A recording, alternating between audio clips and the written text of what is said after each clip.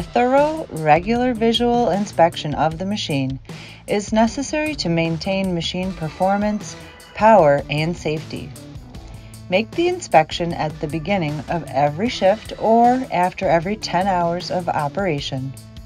For a maximum service life of the machine, always complete your inspection before you start the engine. Let's start our walk-around.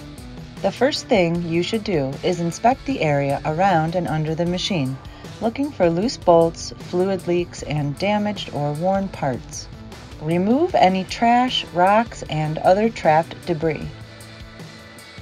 Always check your flag bolts to see if any are loose or missing.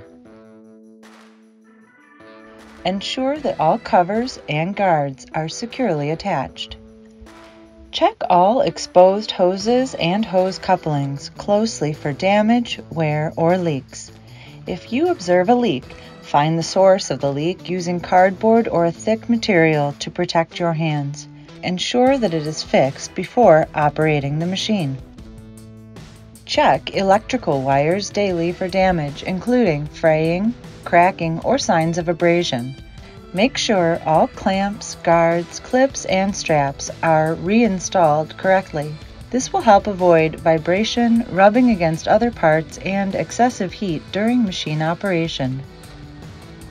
Inspect the condition of the hydraulic components for damaged or bent rods as well as leaks. Check the condition of the tires for damage and look for loose, missing, or damaged lug nuts. You may prefer to mark your lug nuts so you can easily identify movement or loosening. Next, you are going to inspect the condition of your bucket.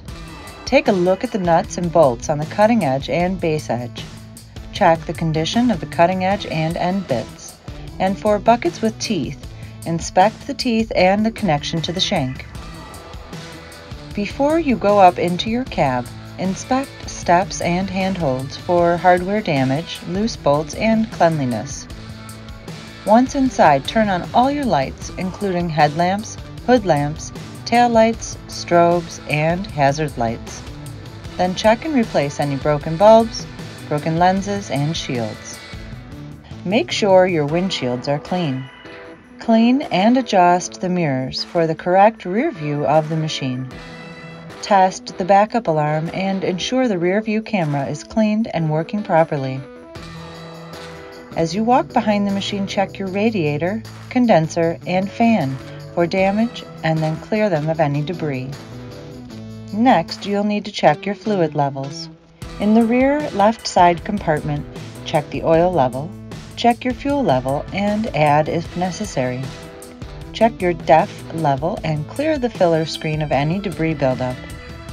DEF fluid is corrosive, so be sure to keep the fill area clean at all times. Check your coolant level. Your coolant tank is located under the hood in the rear of the machine. In the front of your machine, there is a sight glass to check your transmission oil levels. Up on top, near the cab door, check your hydraulic fluid level. To the left of that, you can also check your windshield wiper fluid. Be sure to do your daily inspection, proper maintenance, and monitor the systems for any needs that may arise.